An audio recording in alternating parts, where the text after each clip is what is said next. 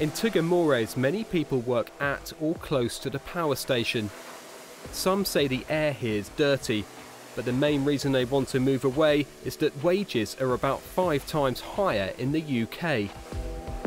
My name is Martin Vasile, and I want to go to working in England.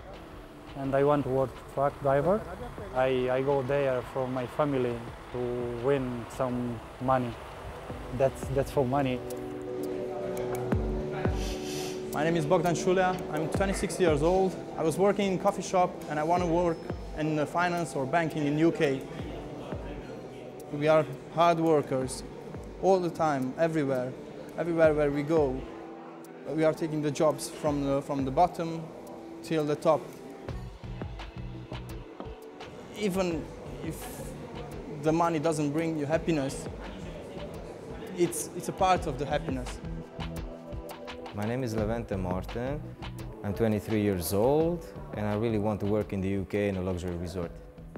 Dreams cannot come true, you know, but you have to build them. Here in this country, it's very difficult to build. You're getting very small bricks to build up your dream, to build up a wall. But if you go maybe in UK or Germany or France, but I prefer UK, you get bigger bricks. So you can build it up more easier. In the town centre, the recruitment company Tjobs is setting Romanians up in posts across Europe. We have France over here, we have Netherlands over here, Germany over there, and then we have Tjobs recruit for UK back over there. Last year, 200,000 jobs were advertised by British companies in Romania. There were nowhere near enough people to fill the posts.